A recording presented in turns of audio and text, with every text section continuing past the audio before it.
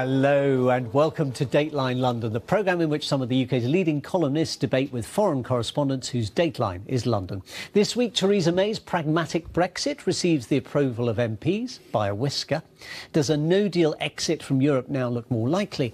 And did the President misspeak, or is he Trump the traitor? To discuss all that with me, Agnès Poirier of the French magazine Marianne, Polly Toynbee, columnist with The Guardian, Ian Martin, whose columns appear in The Times, and the Irish broadcaster Brian O'Connell. Warm welcome to all of you. Now, living in Brexit land does sometimes feel like being on the other side of the looking glass. How's this for starters?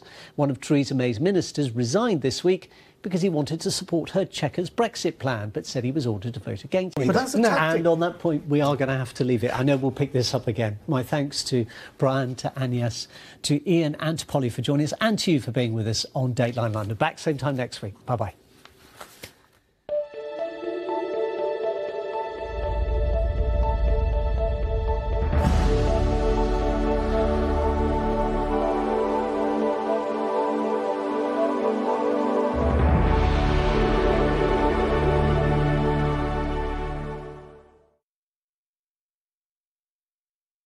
Many of us had at least a little rain, a rarity yesterday, but it's back to business as usual today. We've seen a little bit of drizzly rain